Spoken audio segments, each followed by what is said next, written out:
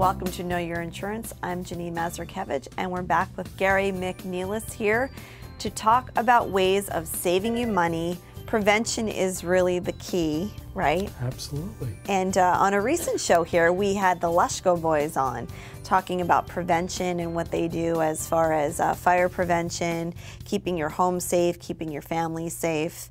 And that can really help you with filing these claims, because Absolutely. Claims is something you see. Claims is what keeps your rates higher. Sure. Right? So if you want to save money, you can help by listening and preventing those claims. Sure. So what are some of those claims that you see? Well, you know what, first let's touch on what you said up with the Leshko Boys. I think one of the things we didn't emphasize hard enough was that everything we talked about, even though it was telling you, hey, make sure your detectors are up to date, make sure you have fire extinguishers, it didn't seem like we were talking about insurance, but that's a direct relation to what you pay for your insurance. And I think that that's very, very, very important. One of the things that we want to talk about today is what kind of claims are we seeing? And that, Jeannine, there's been a major shift as to what we're seeing out there, especially locally. We're seeing more theft claims being called in. Not necessarily that people are making the claims once they hear what happens, but we're getting a lot of claims on theft. Theft of jewelry, theft of copper, theft of household items that might be worth something. Just theft, and there's some underlying things that we're seeing as they're calling in. So let's just talk about that for a little bit. The theft of jewelry. We're finding that people are getting robbed of some of their biggest assets, and they're in places that are evident. And part of that is because the people who are actually doing the stealing are family members, people that they know. They just maybe have a problem. It could be a drug problem. It just could be a problem with theft. But we're finding that a lot of when people call us and say, hey, I just had my diamond ring stolen, I just had some nice gold jewelry stolen, we're finding that people that enter the home know where they're at. So this is a big thing. And so I think we could talk about that as prevention, and then we could talk about just what happens when that claim is made. Every time somebody comes into my house, no matter what it is, no matter what they do, if it's a plumber, if it's someone who has to go in the basement of my home, I constantly say to my wife, did you go downstairs and check? Okay. Did you go downstairs and check? I have this thing, and this is what we see people are telling us. Someone went in, did a check, left a window open, left the door open, and our people didn't know that. What an easy way in to steal. Okay, so if someone comes to your home and these are people that you are allowing into your home, all right? We want to make sure, now, like you said, if you're having someone come in now and check on, you need to check your heat, right? You need to check, maybe you're having work done on your windows. Yep. You're having not saying that any kind of construction absolutely. done. For any reason, we want to make sure when they're there that we're checking. Prevent it. That's all I'm saying. I'm not accusing any one professional. I'm not accusing anyone, but anyone who comes to your house and spends time, go back there and just check. Make sure the windows are locked. Okay. Make sure the doors are locked, because you take that for granted. They were locked before. Well, they're not necessarily locked. Just make sure that you're preventing that. Do that every single day, and you have less of a chance. If you live in, here's a big one. If you live in a home, a multifamily home, okay, is there access through the basement from another home? The one that hit us last week quickly was a vacant home. We've got a double home, half is vacant, half is not. Easy place for someone to break into in the vacant side and work their way through the basement. All right. Okay, you go away, you go to church, you go to the grocery store. All of a sudden, someone knows that. They know that, and they have their easy way. They have their way detected and how they're going. And where do they go? They go to the things that they could turn over the quickest. Jewelry, big item, okay? It's gone. People come home. What happened? Furs, copper pipe, things like that. You take it for granted, but that's what they go for.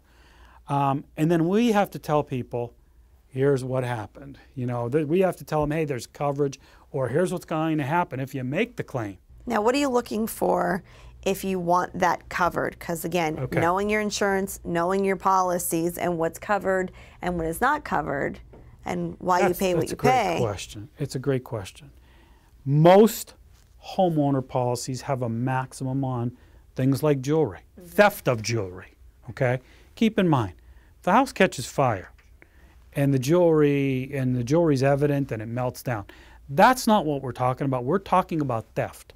Usually there's a segment in the policy that says theft of jewelry, theft of furs, maximum coverage is X amount. The typical coverage would be $1,000 unless you have the jewelry singled out or at least increased value. So what happens? It's worth it for every single person watching today to look at their policy and say, okay, what happens if jewelry is stolen? And if it's around a birthday or a celebration or a holiday where you are getting a new piece of jewelry, you need to make sure that you add that to your policy and say, I need to add this and get it insured. Most people do not add it. Most people do not say, I want increased coverage. Most people don't. One of the questions that comes up when we're doing the application is there a need for SPP? SPP is that individual coverage where you take that diamond ring or whatever it is and say, okay, how much would it cost to replace it? $3,000? Okay. You single it out for $3,000. And it's very important that when you're indemnified for your loss, that's what it is, because otherwise it's $1,000 maximum. And guess what? You're going to pay the insurance company back over a small period of time. You're going to pay them back anyway because you were surcharged for making that theft claim. So we have to be the ones, we're telling people, hey, we don't want that to happen.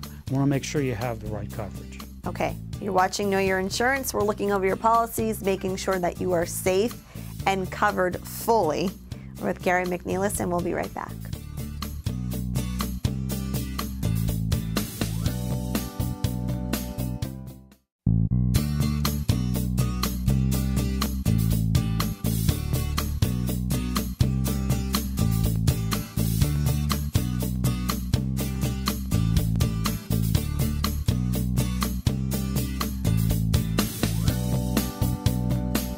You're watching Know Your Insurance right here on SSP TV, and today we're focusing on theft, okay, and what you can do to prevent some types of theft in your homes. And Gary has been talking specifically about your jewelry, because normally that's what thieves will target, are those possessions that they know they can get to and they could actually have a turnover and sell. Yeah, I'm glad you segmented the jewelry, because I think we need to make sure everybody knows when we talk about jewelry, we really don't just mean jewelry. It is that, it's furs, it's fine arts, things you may hang on your wall that are worth a lot of money and people can distinguish that. That's a tough one, but it's there. How about silverware? Things like that. Do you have, what's in your hutch? What's exposed people can see?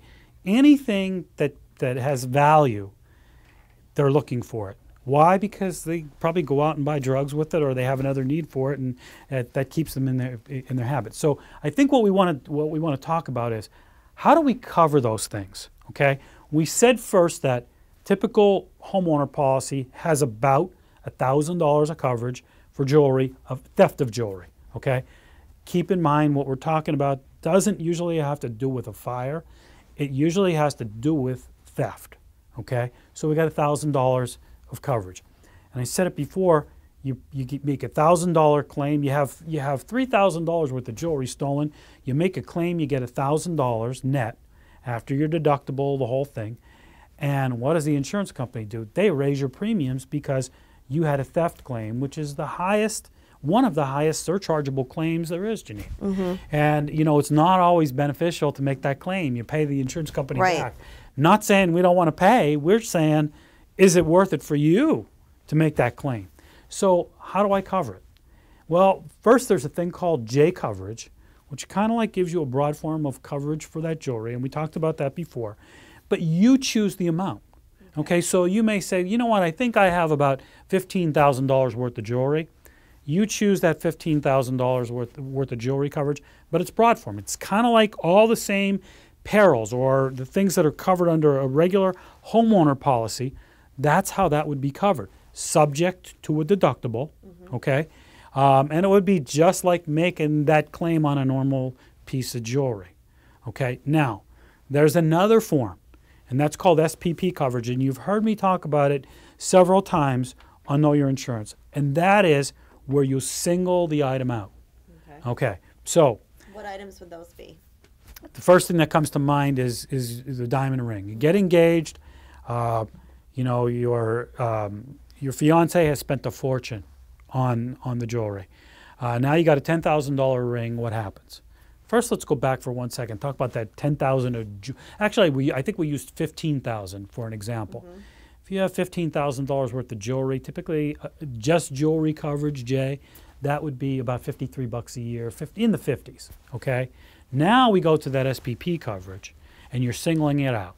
You got a $15,000 diamond ring, and not only is it covered for theft or things like what a regular homeowner policy would be covered for, it's covered for mysterious disappearance. Okay, so what does that include? Well, I've told this story a million times. Go to the shore. This is when my kids were very young. My wife is playing in the sand with the kids, and all of a sudden looks down at her hand. Her diamond is missing. Okay, keep in mind, wasn't in the business at the time, knew nothing about this, but her diamond's missing. Now what do we do? Start looking through the sand for the ring. Yep, under any typical situation, keep in mind, mysterious disappearance is not covered under a typical homeowner policy. Not covered under coverage J that we talked about. Okay. Okay, so even if you have it on the policy, that's not covered. But the SPP coverage, which singles the item out, okay, now covers it. So now you have a $15,000 piece of jewelry. And keep in mind, I gotta give the waiver here. It's what it would cost to replace it, not necessarily what you have it insured for. Right. So if the jeweler said to you, "Listen, you're paying $8,000, but it's worth $15,000." Right. Typically, the insurance company is going to cover it for what you can replace it with. Right. Okay. So that's what you want to make sure of. So the $15,000. Let's say it is worth $15,000. The next thing you want to know, that's going to cost you about 3 times the amount that J coverage would. So that's about $150 a year, a little bit more, give or take a little bit, but 3 times that amount. But now you're singled out. So under that situation that I described, now we didn't have a $15,000 diamond. Did you find the ring? The ring. Everyone at home wants to know if you found the ring. The crazy part about it, how the ring was found? By someone going by with one of those detectors. Oh, but she found it. Yep, because we stayed in the same spot. Okay. Okay. So, it was found. But does that happen? Does it always happen? No.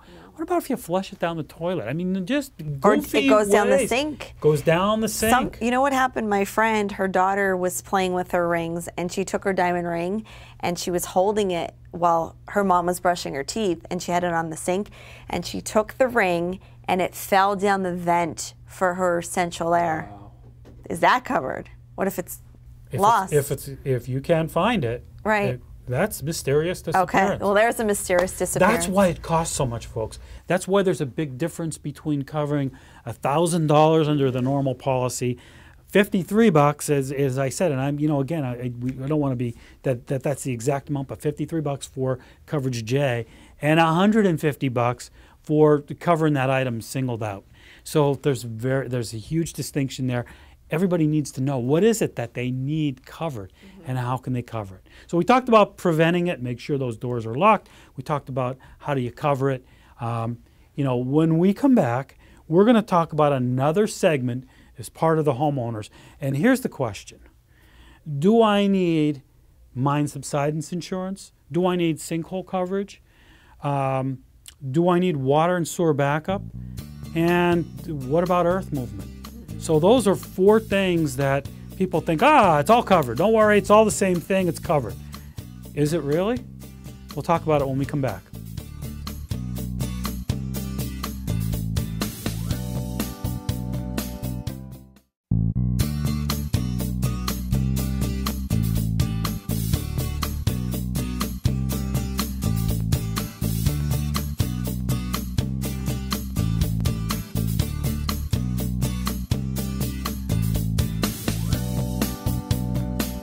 You're watching Know Your Insurance. I'm your host, Jeannine Mazurkiwecz, and we're with Gary McNealis today.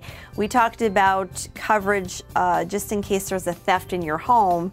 Now we're going to talk about some coverage that not too many insurance companies actually even give coverage for. And it could be confusing. You might think it's covered, you might think it's not covered, but it's always good to check your policy. And if you have a question, call your insurance company and see for sure if you are covered. Yeah, this is the reason why we're talking about this so much. We chose theft of jewelry before, and we chose coverage like water and sewer backup. Jeannine, these are our most frequent questions. We get asked these questions every single day by all sorts of people. And really and truly, things have changed so much in our industry and changed so much in what's available to our customers that I think it's that important that we talk about it. That's another good point that you made. Every year those policies are changing, so you might think you're covered or you're not covered, and then your policy changes the year. So again, always check that policy every year that you get that paperwork in. Huge assumption. You finish your basement in your home. Water comes in, seeps most of the times backs up through your sump or backs up through a drain in your basement, does huge amounts of damage. I was just at a home in Tresco. Oh, water is the devil. This was a water and sewage backup, okay? Did damage like you cannot imagine. And guess what? There was no coverage. No coverage. No coverage. Wasn't an Allstate insured, wasn't one of our insureds. I'm not saying that everybody who's got Allstate has it covered, because that's not true. Old policies versus new policies versus what you choose on the policy is very, very, very important. So if you have that scenario, it's going to be, and there's a claim, you make sure you have coverage, and we're going to talk about that. And that happens more frequently than you think. Oh, you can't imagine how many phone calls come in this office asking that question and saying, why didn't you tell me? Okay, why didn't you tell me about this? Why wasn't I offered the opportunity to have this? And here's the reason, and I say the reason. Policies written more than 5 years ago, chances of having that coverage are slim. Wow. Here and with every other company. I'm not saying that other companies didn't offer it. Some have offered it for many, many, many years. Some have not. But it's a costly item. You know, water and sewer backup is a very, very costly item. You add it on typically at amounts of $5,000, $10,000, $25,000. Usually you don't just add it on to say, okay, whatever your coverage A is, it'll cover it, although there are policies that do that. But if water backs up and does damage, what effect will that have on your policy? If you've got a ton of money invested in furniture, invested in drywall, invested in wiring, invested in a heating unit that could be in your basement, invested in furniture, those are things you may want to protect. Carpeting too. Carpeting, you know. But, you know, how does it affect your policy? What happens if you make a claim? What are the consequences of not having the coverage? What are the consequences of making a claim? People need to know that that's out there. So we always talk about getting your policy out and reviewing it. This is something you want to look at. If it's not listed there, chances are you don't have it. So let's talk about some of those other things that go along with it, and then we'll bring it home and define differences. Okay, so mine subsidence. Big question. First of all, what is it? Mine subsidence is just that. House is undermined. You see the ground caving in, takes your house and drops it. So it has to be specifically over a mine. Right, over a mine. Is it available? Well, the good news is it's available to any homeowner in Pennsylvania, and typically they'll tell you if you have the real need for it, Right. because they know they don't want you to insure your house if they know it's not in an area Right. prone to that. But mine subsidence insurance is a totally separate policy. Okay. Not insured by Allstate, not insured by a typical carrier in Pennsylvania, but it's offered at a very cheap price. Okay. So if you are prone, if you're in an area prone to mine subsidence, make sure you review it with your agent. Almost any agent in Pennsylvania can sell it to you. We sell it, you know, anybody can sell it to you at a very, very low cost. Okay, so that's mine subsidence insurance. How about sinkhole? Okay, typically water ran under your property, and all of a sudden, you know, your ground is sinking in because of that. Sometimes it stays level forever. And I say forever, for many years, and all of a sudden the hole It's just a big starts hole forming. too. Yes. I've seen them. Is it covered? A typical homeowner policy doesn't cover sinkhole. Now, just beginning of October, we've made it part of every policy offered in Pennsylvania Okay. at no charge. Most companies will charge you for it.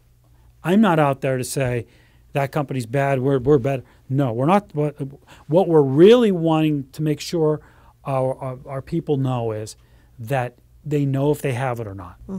If it's needed, they know where they could get it. Make sure they talk to their agent about it. Is it something available? But everyone under Allstate does have the coverage since October, free October of charge. 1st, that was a and I say that I want to make sure I'm putting out a waiver out there on that one, because it's policies that renew, okay, and policies that are written. So if you have a policy that renewed halfway through the year, Right. that may not be covered. It's not, they don't add it on Okay. until it's renewal. Okay. Okay, so that's something you want to know. So, you know, those three, there's a major difference. Do you understand, does everyone understand the difference between sinkhole, water and sewer backup, mine subsidence, and then you got another piece out there, which is earth movement, okay? Earth movement, and for what reason? Could be an earthquake, could be movement because you're in an area that there's a lot of homes going up, and there's, you know, there's a lot of people blasting, and all of a sudden it moves. Affects your house. Yeah, it moves. You know, what's covered?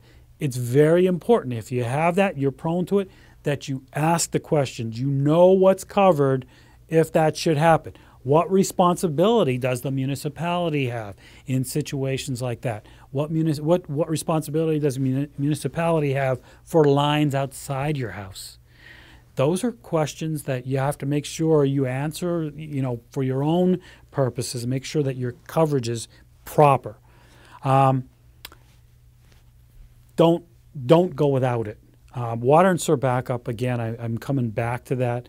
I think that's probably most important of all that we talked about here. And so common. And very, very You common. think it can't happen to you, and then what if you have a washer that malfunctions and it's on like your second floor? Is that That's included, normally or a is that covered different item, kind of Jeannine. water? Okay. That's not covered. That's not a water and sewer backup issue. That's a normally Water covered in item. general, though. You Yeah, have all these water, different you know, issues your that happen with toilet water. leaks. I'm sorry for interrupting, but your toilet leaks, that's covered, you know, normally under a homeowner's policy. But it's things like water and sewer backup, where it comes up through, you know, think of it coming up rather than going down. Typically, if water goes down, the damages it does would be covered. Okay. So again, these are some of the items that are covered under Allstate, but you need to check with your policy, know your insurance, the name of the show, right? And if you do have a question, don't assume that you do have that coverage. Ask. Always ask. Call your agent. Call me. We're always here for you. Call any member of my staff. We have very, very qualified people who will answer those questions. Talk to a licensed representative, and don't take the answer, "I think it's covered." Please don't, for your own good. You don't think it's covered. Make sure you know it's covered. Make sure you can see it in writing. All right. Gary, thanks for joining us. You are watching Know Your Insurance right here on SSP TV.